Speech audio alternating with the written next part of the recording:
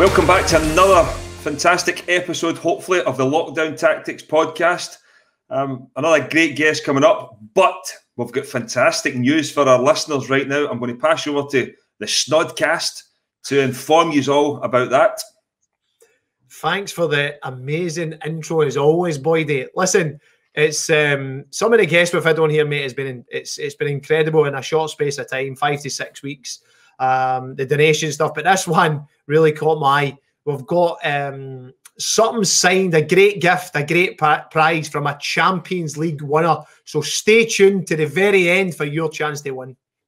Well, as the Snodcast said there, it's an opportunity to win a fantastic prize. But to do that, we're across all platforms, Spotify, Podbean, Apple Podcasts. You need to subscribe to one of those or a YouTube channel to win my chance of winning the fantastic prize.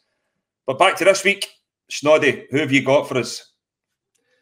Boydy, we tapped into the world of sport, the elite level, one of the biggest characters in the circuit.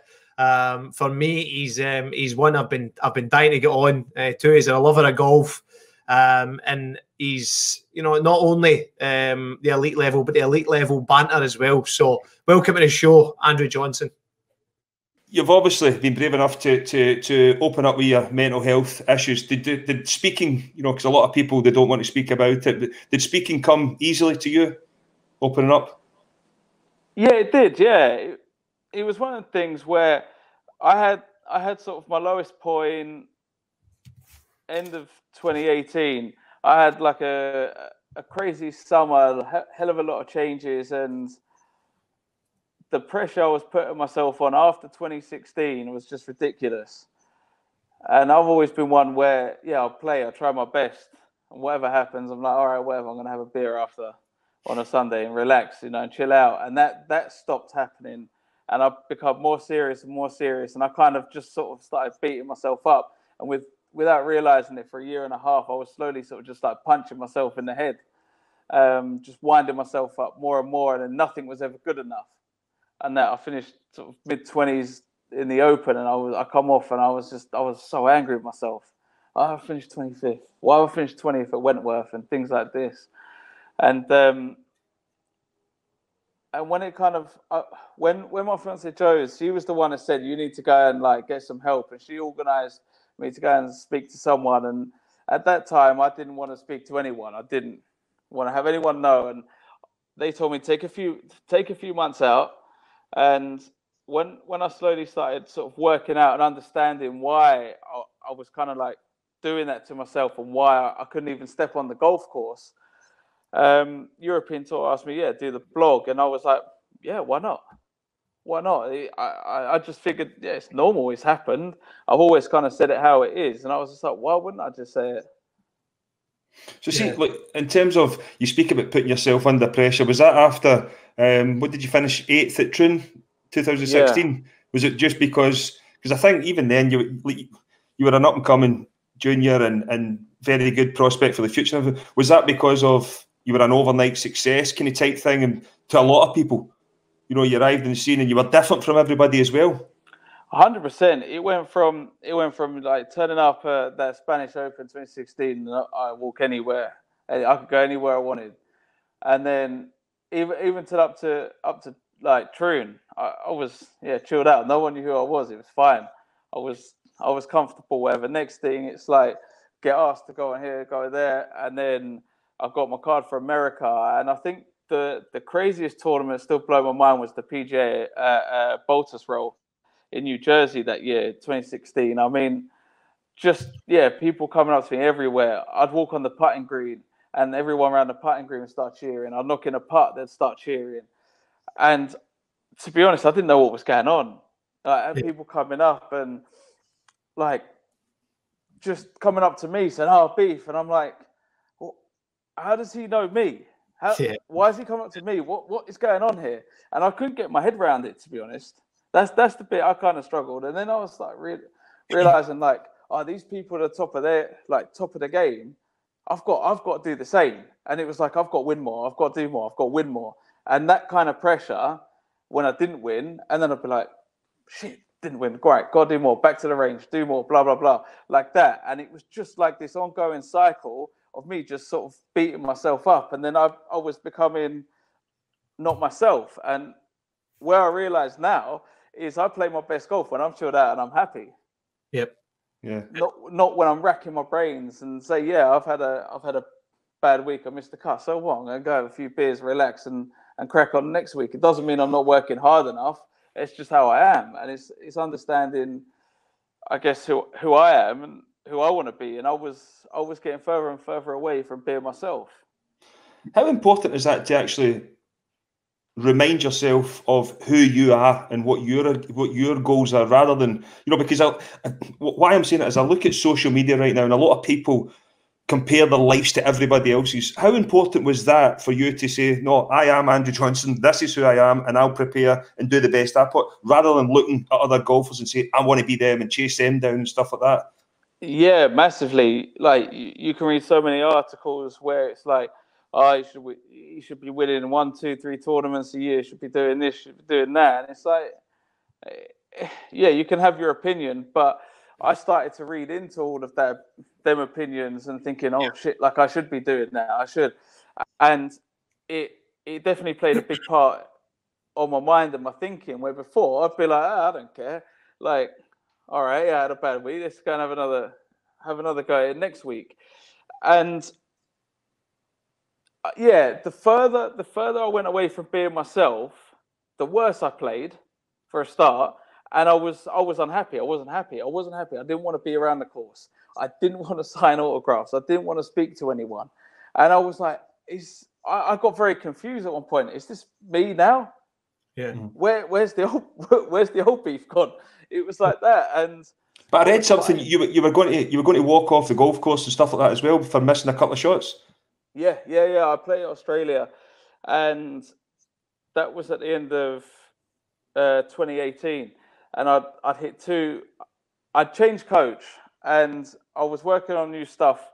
And I've always been a drawer of the ball, but it's always been sort of my bad habits make that draw. And I wanted to get away and start hitting it left to right a bit more.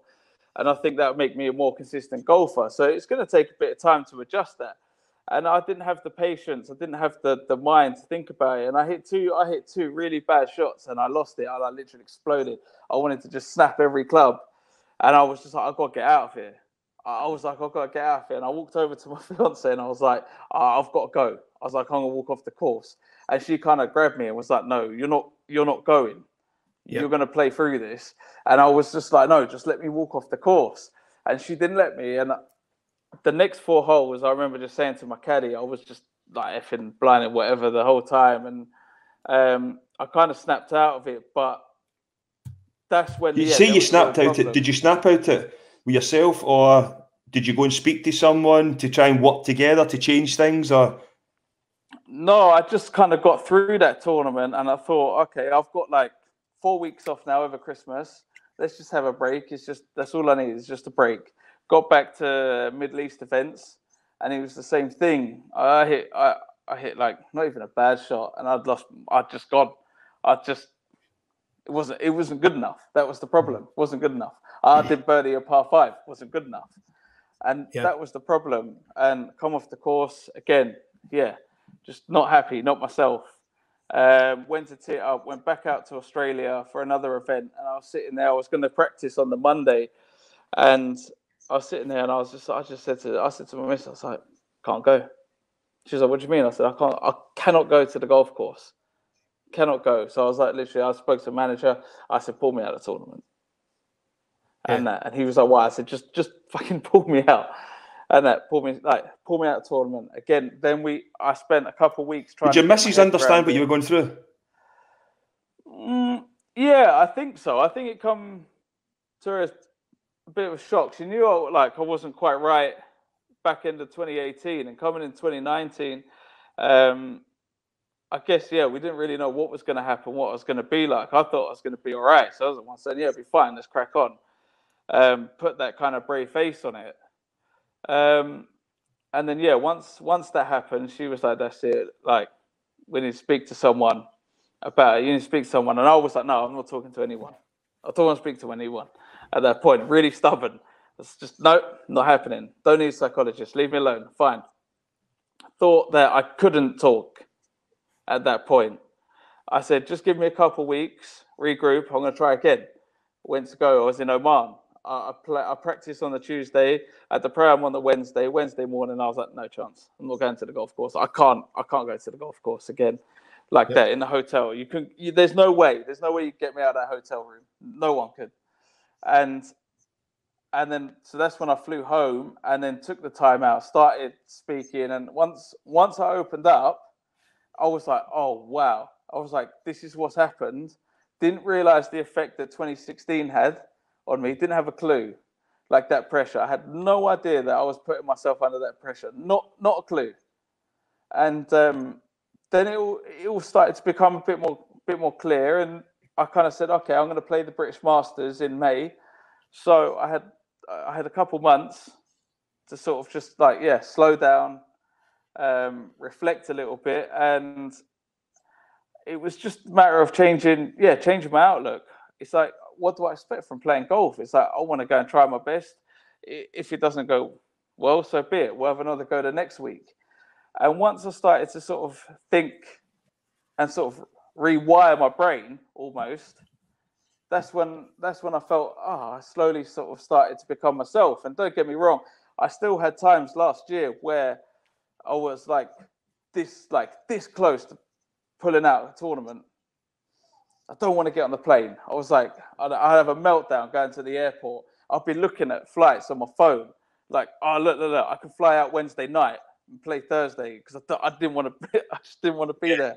And I was having that kind of battle. And Jodes my fiance was the real one who was like, no, just get on the plane. You're going to be all right. Just get through it. Learn from it. It doesn't matter. And the more times I kind of went with that attitude of, look, just go and try my best. If I play shit, I play shit. It doesn't matter. And I kind of got through a few more tournaments, got through a few more, kept working with Ben, psychologist, and understanding it. And I think the turning point was the Scottish Open, really, was the big turning point. It was almost like when big crowds were there shouting at the start of 2016, I was just like, this is mental. Like, I'm loving this. And then by that time, in 2018, I was like, get me out of here. I don't want to be here. Like, stop shouting at me. Like, just I want it to be like that. Just hide from it. And the Sunday in Scotland, it was like, being myself again. I was like looking around, looking at the crowd, looking up, and that, like I said, this is wicked, and like really enjoying it. And the same happened at Wentworth last year. And it was like, I could walk on the course, I could go and hit it in the trees, and I'd just be like, so what? Like that. Let's try and make 4 from there, and that crack on. And I had that kind of, I was just myself again. I wasn't putting myself under too much pressure. Yeah. See. Speaking about that, obviously, just listening is, it's great. It's brilliant to see somebody, coming through the other side, identifying, there is problems there, speaking openly to your family, because they're the ones you need to try and stay that macho as such, to say, I'm the man of the house, and I want to try and make sure yous are all okay. But the biggest thing there, just identifying it, Beefy, is that, do you think that with the fans, it was a perception they were creating, he's this guy, and we'll cheer, and if he has a laugh and a joke, he just loves a few pints, and to try and change that mindset, because you just said there, wait a minute, I'm actually, I do. I'm on the circuit now. I did make my name, and it's like you're thinking like the Rorys and different things, and putting the pressure on yourself, and almost you're saying, I want to relax, but it's probably took you to open up, work with Ben Davies, the psychologist, speak to your family, and it fits perfectly with the bill of the people we've had on here in the Lockdown podcast. Is you need to find a routine. You need to find what's right for you. And you says it early in the podcast that everybody's different, but you need to find the structure that suits you. Everyone's going to be different. Rory's going to be Rory. And when I started my downfall and putting pressure, it's because I get told a lot, I'm not being serious. I'm not taking golf seriously. I'm a joker. I'm a clown. And I was like, well, no, I'm going to prove them wrong and practice, work harder, which Yep. I didn't necessarily need to do. I just needed, the most important thing about golf is headspace. It's being clear, having a clear mind, and that's the first thing. Yeah, you got to put the work in, you got to practice, and I do. And that, but just because I like to have a beer and chill out doesn't mean I'm not putting the work in. It's like, even with like my training, I'm a bigger bloke to other people, and it's like, oh, I shouldn't be deadlifting, I shouldn't be squatting, powerlifting. I like lifting weights. I like that. And it's like, I stopped doing that because I was like, am I doing the right or wrong thing? And I got very lost. And I was like, actually, do you know what? I want to do it. So I'm going to do it. I'm not going to injure myself. I know it's not bad for my golf. So why am I not going to do it?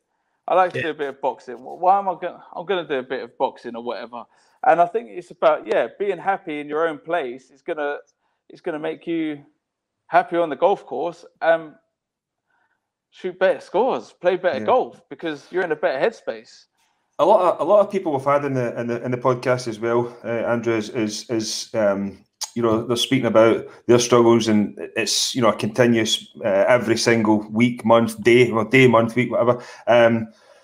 Do you know what your trigger points are and how to deal with them? Do you feel as if when you're putting too much pressure on yourself again, etc. like that? Yeah, definitely. Yeah, it's expectation all the time, and I mean this. I've realised it, and it's not just golf; it's in real life as well. It's expectation of what I think. Playing golf all my life, and that expectation always falls on me. So I've always expect, like, I've got to be like perfect all the time, and learning that you're never going to be perfect is, I think, my first trigger. That's the first thing I say. Like, you're not going to be perfect today.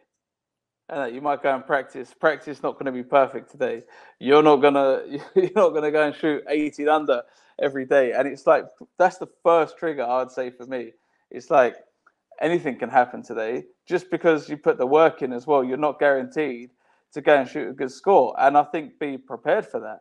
I'm trying to shoot the best score I can, whether it's 66 or 76 is the best I've done.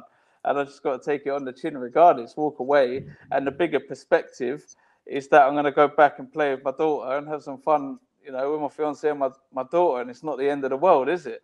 And I think, like, it's keeping everything in perspective. It's only golf.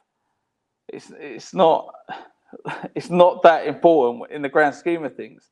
But yeah, of course I want to go out. I want to win tournaments. I want to play Ryder Cup. But if it doesn't happen, so be it. I'm going to have a beer and eat some chicken wings. So what? I love it. I love that attitude. I love it. I love it. Do you know something else that I'm going to go back to, and it's key for us in this podcast. When you spoke earlier about going on the golf course and then saying, right, I'm going to take a week away, and then I'm going to go back to the course in a couple of weeks' time, and then that didn't really work out, and then, right, I'm going to have a month off and I'm going to go back. You said that you didn't speak, you didn't want help and everything. So for anybody listening to this right now, for people out there who say, it's okay, I'll get back to work, it's okay, I'll get back to doing this, it's okay, I'll get back to, like, you need to go and tackle the problem, the issue right now, rather than saying, that's okay, further down the line I'll be okay. You need to go and address, the problem as it stands. 100%. I bottled it up inside, and yeah, you can describe it however way you want. Like, you just keep filling a bin up, and you just keep, like, shoving it down until it's going to explode somewhere. And that relief was, for me, say I'm going to take 2 weeks out, was getting away from problems, because I couldn't get on the golf course. I couldn't play. Mm-hmm. So for me, I'd get away and I'd be fine off the golf course, not a problem. But as soon as I knew I was getting back on a plane, going to a tournament, the anxiety, the pressure, all the thoughts that were going through my head, and I was just squeezing it, bottling it up. And I was like, no, I'm fine. I'm not going to tell anyone. And it was just eating away. And the first thing I'd say is, just talk to someone, man. Because as soon as I started opening up and talking and understanding what was happening and what happened, things become a lot clearer. And I think that's one of the only ways that it's going to help, is just pull someone to the side and open up and chat. And there's nothing, it can happen to anyone. I totally believe it can happen to anyone, any walk of life. It doesn't matter what you do. it doesn't matter what work, what line, whatever. It can happen to anyone, and everyone's vulnerable at some point. And it doesn't make you a weaker person. I think it makes you stronger because you understand yourself and you have them triggers after it. And I think once you open up and talk, it's normal. It's normal. Something different now. We'll go somewhere different now. What's your favourite course in Scotland? Oh my God, there's so many good golf courses. I'm sandwiched right in between Troon and Turnberry. Troon's got a special place in my heart. Yeah, I'm gonna have to say Troon. Troon, yeah. It's got a real special place in my heart. Yeah. Why is that? Because the Open. Yeah, because the Open. I mean, walking down there on Saturday and Sunday was just mind blowing. I'll never forget it. It's just got that special place in my heart. Beefy, Boydy's course, his favourite course is 4 course. It's 4 courses. That's what he likes, big man. Don't live at that.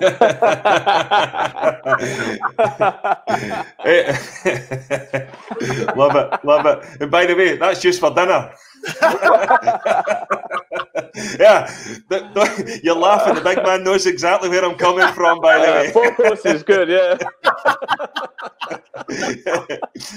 Another thing. What golfer would you love to be in or spend lockdown with? Oh man, I'm trying to think of someone who's really tidy.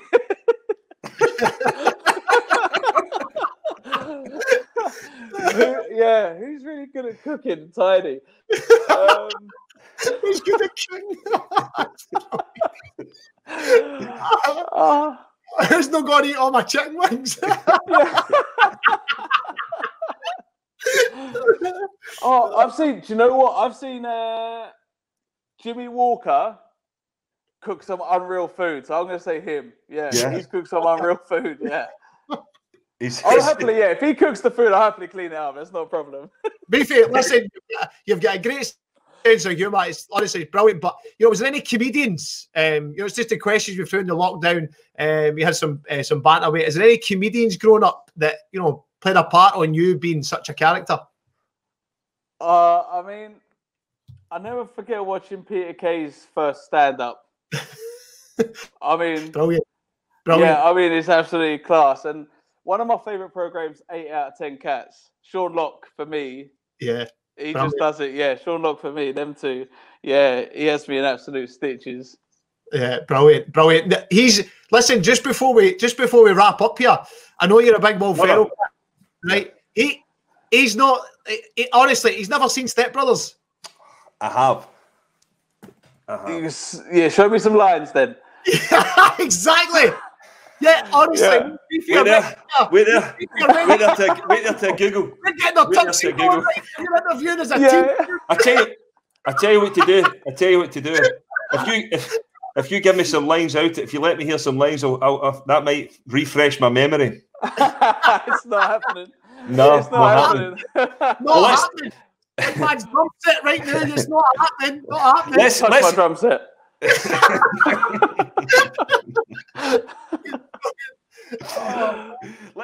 We'll move on to football. You're a big Arsenal fan. It's been a difficult period for them recently as well, but with Mikel Arteta in there now, what do you think? For them going forward? I don't know. I always had the view of it when Wenger left. It was a case for me saying, is the board and how Arsenal run good enough to get another manager in? And I don't think so. I think Arteta would do all right, but the board have got to be better and back him, get the signings they want, not let players go on a free. I mean, it's ridiculous. So I think there's a lot deeper problems there than just the manager. Yeah. How frustrating is that as a fan when you see, like the rest of, when you're obviously growing up and Arsenal are winning things, and then all of a sudden the players are leaving for free transfers and all the rest. Our teams are spending a fortune and winning things. How annoying, frustrating is that as an Arsenal fan? It is. I think a lot of fans are so angry because, we all get told that, all right, they're going to build a new stadium. It's going to take like 5-10 years, whatever, to pay off the stadium, and then we're going to be able to compete. And all of a sudden, it's been that time, and they can't compete. They're nowhere near competing with likes of City, Liverpool, nowhere near. And yeah, it is a bit frustrating. And you see, Ramsey go on a free. which is just mind blowing.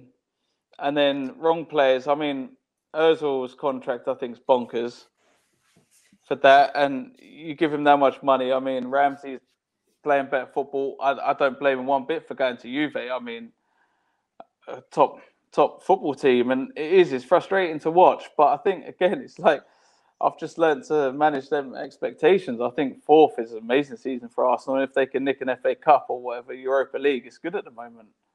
We speak about Ozil's wages there. He's just a wee, the little bracket below Snoddy's at West Ham. Honestly, God. See, speaking about Arsenal, we played Arsenal at the in the first part of the season, Beefy, at the Olympic Stadium, and the players, you could see a fear factor, and I think it was when Xhaka was having a bit of stuff for the crowd and stuff, and you could see a fear factor within the squad, and they beat us 3-1, right? But it was they had the players that took the chances at the right time, but we battered Arsenal. We lost 3-1. That's why, as I said to you, the elite level and they take their chances. But we then played them at the Emirates under Arteta, and they tried to take the ball. They tried to play football. They beat us 1-0. It was a VAR decision. We had some great chances in the game. Again at the Emirates, but you can just sense when played at the Emirates maybe 6-7 years ago, and then at the Emirates now, there isn't that same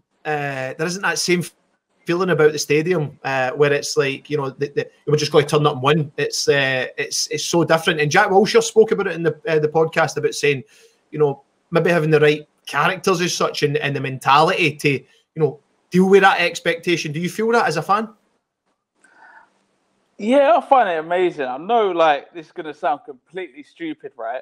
I used to play five-a-side with my cousins, and they used to argue all the time. And a couple of times, I lost my mind, and if we were losing, and I'd go and grab one of them and sub them and stuff, and you would, because you've got rolling subs five-a-side, and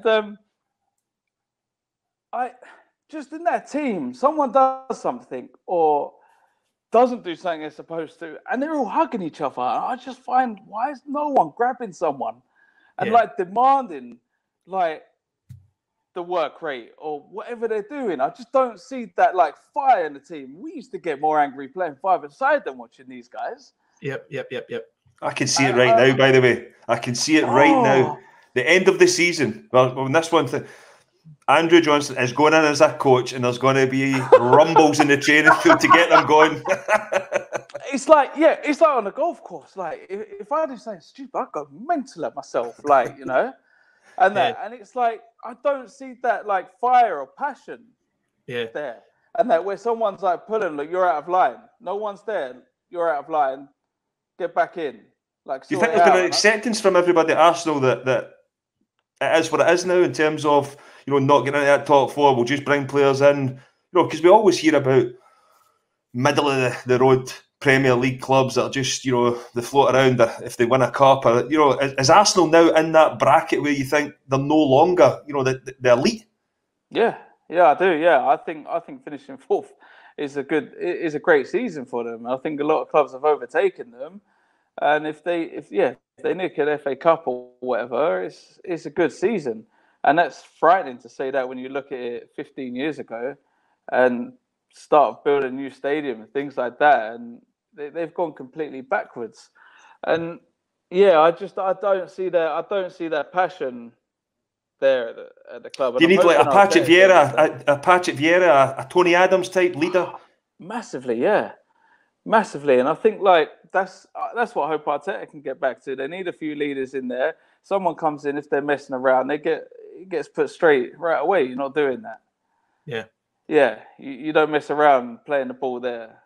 And I think Snoddy's got to be available on a free transfer in a few weeks anyway. So he might be one that could. Me and Beefy getting in as a team in a tuxedo, just 3D'ing people, just. Well, Andrew, the big question is, all the Arsenal fans out there will want to know, who is the biggest Arsenal fan, yourself or Piers Morgan? Well, I think Piers makes out he's a massive Arsenal fan. That's gonna hurt him. What makes you say that? I just like winding him up. It's difficult. I mean, we're both like really passionate about it. Love football. We both love it, and I think I think he sees the same thing. It just can be frustrating where, like you said, with the fans and stuff, and watching the players, and they just seem to become not that tough Arsenal where they had George Graham there. It's not the same, and then under Wenger having that back five and that toughness, it's frustrating. I think he feels exactly the same as me, but I'm still going to say me. Same to you. One last thing. Who's your favourite Arsenal player of all time? Oh, Ian Wright is the reason I support Arsenal. So funny enough, my dad was a Tottenham fan. And but it was Ian Wright when I was growing up. He had that big smile, just loved the way he played, and it was appealing to me. And he was the reason I supported Arsenal, so I've got to say him. Ian Wright. And the last one, definitely. Who's your favourite current player? And you've got to say somebody. Aubameyang. Aubameyang. Yeah, without doubt, I think he's class, yeah. And who's the best? Here's one. Who's the best? Aubameyang or Ian Wright? Who would you rather? You've got one striker up top. Who are you choosing, Beefy? Righty, he has to be. I can't go against Righty. Go on, boy. Ian, right. Ian, right. So we're saying. That says we've got Ian Wright, hero, and you're a bigger Arsenal fan than Piers Morgan. Yeah. There we go. Well, Beefy, we think it's great having the life of a footballer, but what's it like in the lifestyle with a golfer, playing all the fantastic courses and travelling around the world? Yeah, I mean, it's great fun. I guess similar to football, any other sport, it's the competing. That's the best thing about it. There's no doubt about it. Rocking up tournaments and trying to win, trying to put yourself in the mix on Sunday is the best thing. And yeah, we're lucky to be able to travel the world. I think that can take its toll sometimes. I think you're jumping on a plane every week, changing time zones a lot. That can be real tricky to get settled. But yeah, I mean, we're lucky. We're lucky to be able to travel, and some of the courses we play are amazing. Like Leopard Creek in South Africa on the edge of the Safari Park, National Park, is amazing, and things like that. So yeah, growing up as a kid and thinking, like 10 years down the line, we'll be playing in South Africa or wherever, Australia, places like that. It kind of still blows my mind. Well, you had success winning the Spanish Open in 2016, but that was your first win in the European Tour. How good was that to sink that final putt and get that victory? Yeah. I mean, it's quite a funny story, to be honest. I'd played well earlier on in the season, and I'd gone to America to see my sister, and I took my clubs out there, but I hardly played out there for a few weeks. I just enjoyed the beaches and the weather and chilling out, eating loads of chicken wings, whatnot. And I turned up at Valderrama like really unprepared. And I turned up on the Monday, and I played 9 holes around the golf course, and I was like, oh my God, how am I going to get the golf ball around this course? It's so hard. And luckily my coach was there, and we started working on something, and I just had this one thought for the whole week. And as soon as I kind of got there on Tuesday, Wednesday, that one thought, I just kept with it the whole time. And even on Sunday in contention, that's all I was thinking about. And it kind of distracted me from like what was going on in the tournament. I was like, all right, it doesn't matter. I've just worked on this one thought. And it's something that I've tried to keep like all my career after that, really. But yeah, that feeling of winning and knocking that putt in on the last. I know there was Hugh Loughton behind me. You could make birdie and take it to a playoff. And that was probably the worst bit out of all of it. Even knocking in like a 4-footer on the last for par. Watching him, you're just going to think, oh, he's going to make birdie. He's going to go to a playoff. And until he didn't, that was like the nice relief after, I'd say. See when you're in the clubhouse, like waiting on somebody maybe behind you, what's the thought process? What's going through your head? You might be staying out practice and stuff, but when you know somebody else can get there for a playoff and you're off the course, for the time being, what's going through your head then? I think, I always take it as it's going to be a playoff. I always expect. Do you prepare for the worst case scenario? Yeah, definitely. Yeah. then go and prepare. I knew I signed my card. He was only the group behind, so I didn't really need to go and warm up. But I was just, watching what was going on. And, I generally think it's the best thing, prepare for the playoff. And if it doesn't happen, so be it. If it does, then you're prepared for it. You're not in the sort of state of, oh, my God, I can't believe he hold a putt or hold a bunker shot, whatever it is. Yeah. So see, like when you go back to a team sport, it might be sometimes you're not having a good game. And for example, if it's me and Robert and I can, look to him to help me out and stuff like that. But see, when you're out there on your own, like, do you feel under pressure on the golf course? You can get some pretty tough times, yeah. You get out on the course and you're not playing well, or it might not be your whole game. It might be a certain part of your game. You might not be playing the bunkers well. So you turn up at a tournament, some bunkers obviously going to have more sand, different types of sand, and you're just struggling with it. And you get in one bunker, you get a shot, and you're like, oh my God. Like, if someone could come and take this for me, that'd be nice. And you get in them situations on the golf course, certain tee shots where it doesn't suit your eye. And I think that's the real mental side, where you've just got to stand up and commit to that shot, because you have to go and play it. It's like no one can bail you out. Yeah. Who was your favourite golfer when you were growing up? Oh, from a young age, really young, I remember watching a fella called Chichi Rodriguez. He used to do, if he hold a putt or something, he used to do like the big sword thing across the green. And he always like stood out, and it was always like the entertainers that stood out. Obviously, Tiger was like, when I was growing up as a kid, that's when golf really blew up, and he made it what it is today. You had him, watching Mickelson, watching him around the green. Some of the shots he plays, just amazing. I'd say people like that. Who do you think's, for you right now, who's the best in the world right now? Rory. Easy, or why just consistency? When he's on, not many people beat him when he's on. He's so good. What's separated? Because I know you look at him, and even in the TV, and I was at the Open at Troon and that as well. Like, he doesn't look as if like the big powerful man, but he's like solid, unbelievable. Like, what separates him from the rest? He just you see it in sport where you get them top guys. They're just better than everyone else. Mm-hmm. It's like your Ronaldo, your Messi's, whatever you want to call it. I thought you were going to say your Snodgrasses there. the best at podcasts, not to do anything else.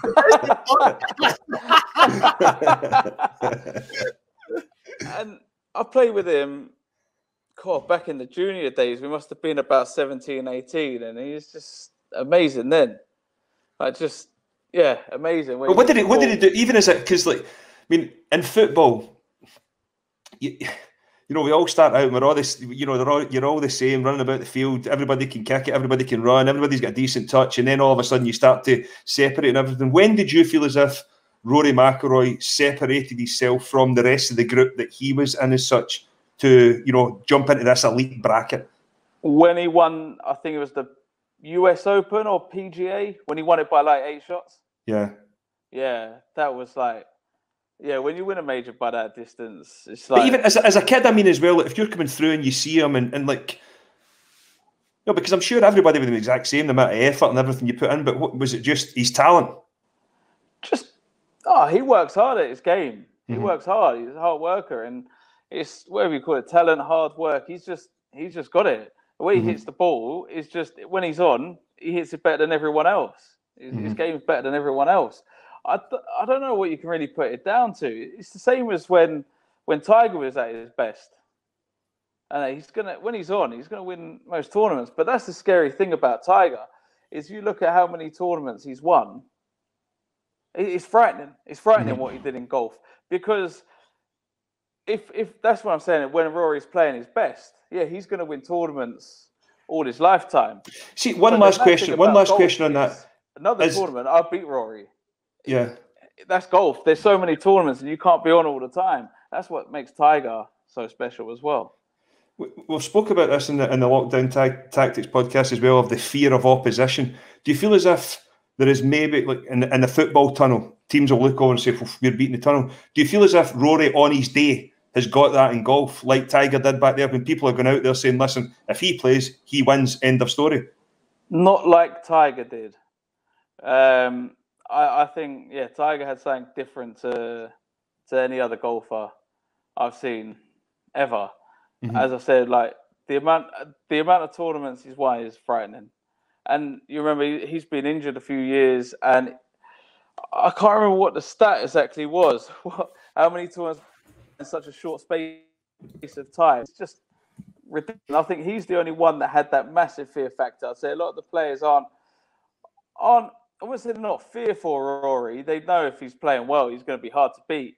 But I think a lot of people felt, if Tiger's up there on Sunday, we ain't got a chance. See, when you're rubbing shoulders with him, Beefy, and you're rubbing shoulders when you get into, in the big tournaments is such.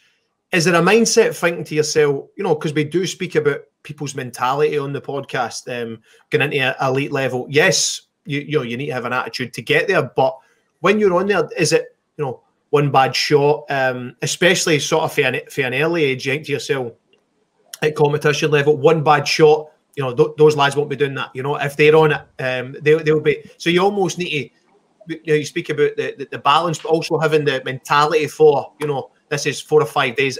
Don't think about the one shot. We're here for 4 or 5 days. It's a longer, period to keep yourself focused for. 100%, yeah. Regardless, in a tournament of 4 days, you're going to hit some bad shots. You're going to miss a few putts. That's golf, and it's all about managing the game at the right time. When you're on, it's like attack, go at the flags. If you're not quite on, sometimes it's be a bit sensible. Difficult pin, be wary, hit the middle of the green. Put yourself in a position to win on Sunday. Give yourself a chance, and it's sometimes game management as well in that respect. And yeah, don't go for a stupid pin if you're not feeling 100%. Just be sensible. By the way, that's been my problem. I always go for the pin. that has been my problem over the years. I'm looking forward to getting back at this golf course. I'm not happy. I'm aiming for the tree to then hit the pin and then hope to I'm getting it completely wrong. Now listen, there's a lot of talk right now about the Ryder Cup, and it's the same probably scenario with the Premier League starting back. The fans, no fans. How are you feeling both sides? How do you? Yeah, I know you've got a great relationship with the fans. They always take to you and stuff. How do you feel about it returning? I think it's good that it's returning. Not having fans, the atmosphere isn't as good. If you can't have fans at Ryder Cup, I don't think it should go ahead. I think that's what makes that tournament. It's what makes that tournament. Yeah. I don't see how you can play it behind closed doors. But I think like regular tour events, I think it's one of the things that we just got to crack on with, get on with it. How different will that be for you? How different will that be for yourselves? Like playing with the whole crowd of that, because you're one of the fans' favourites, and you're always getting the cheers. And will it be difficult, like, to go out there and play without fans? No, I don't think so. It'd be like playing on a Monday or Tuesday, playing practice round and stuff. I don't think it'd be too bad for us. I think it'd be a lot. A Monday or Tuesday, there's no $2 million prize money up for grabs, Beefy. Come on. I generally think I don't think it'd be too bad. I don't think a lot of the players will be too bothered by it. And I just see it as one of them things where that's the state it is at the moment. Let's just crack on and get on with it, and hopefully things go back to normal like sooner than later. Is that one of your? Is that the ultimate goal, Beefy? Is to be part of a winning Ryder Cup team? You see the lads, the lift and the confidence it gives them, and as you just said there, the team, having the banter and having the crack is, especially getting the bragging rights. Is that the ultimate goal? Yeah, definitely. Yeah, I'd love to play a Ryder Cup. That's always been goal of mine. 100%. I think you watch it and you see the passion, and you never really see that from golfers a lot of the time. But when you see Ryder Cup comes, and having that team thing is a bit different.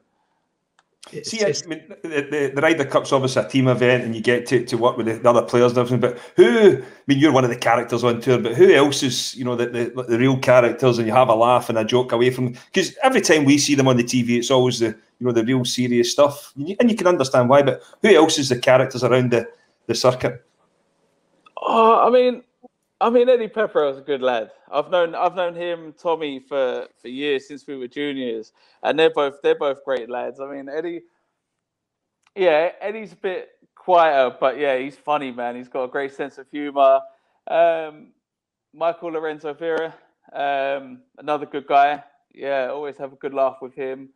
Again, known him for a long time now, and a lot of the guys, once you get to know, golf's a bit different, because like you might walk past a lot of people on the range, say hi, how you doing, blah blah blah, but I think a lot of them you don't get to know because you're off doing your own thing, and that's like the difference. And I'd be really interested to see, like a Ryder Cup, how much more you get to know the other players a lot more.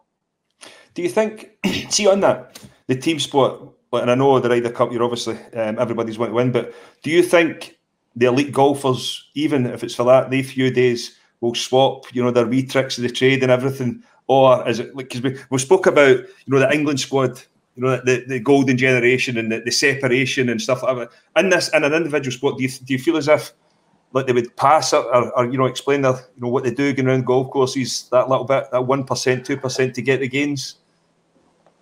Oh, because what I will say is that's one thing that's always been labelled at Tiger Woods as well. What, that he's always had that siege mentality. Wants to, what I mean, and that's why I'm from the outside. When you're reading things and that, you'd think that he, it's maybe with the USA team, he's been one that's a few problems.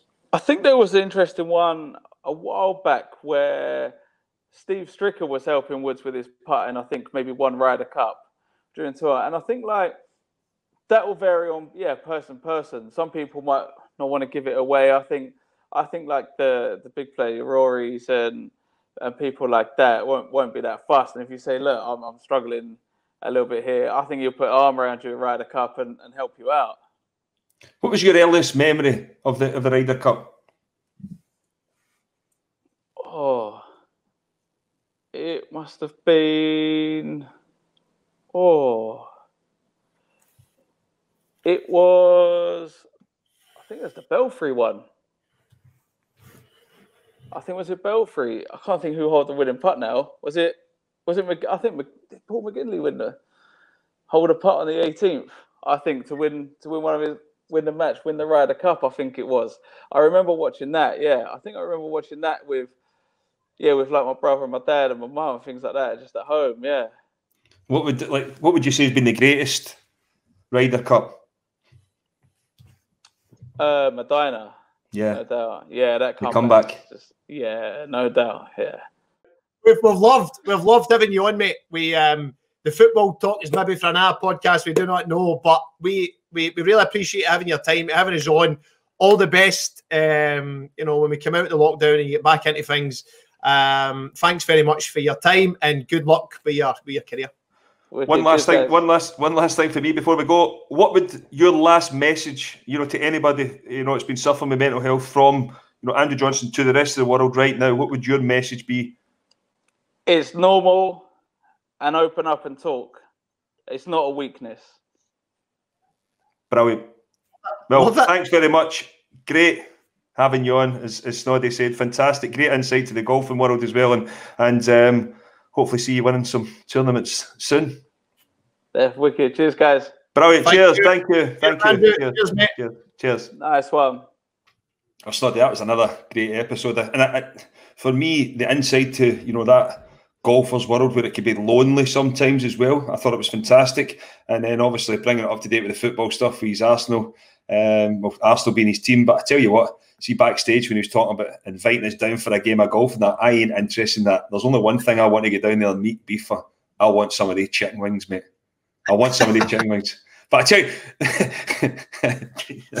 you're right. just on that, let's get back to, you mentioned the prize at the top of the show. What is it? Boydy, special prize, mate. Special. These signed boots are for the Scotland captain, Champions League winner Andy Robertson. He's given me the show.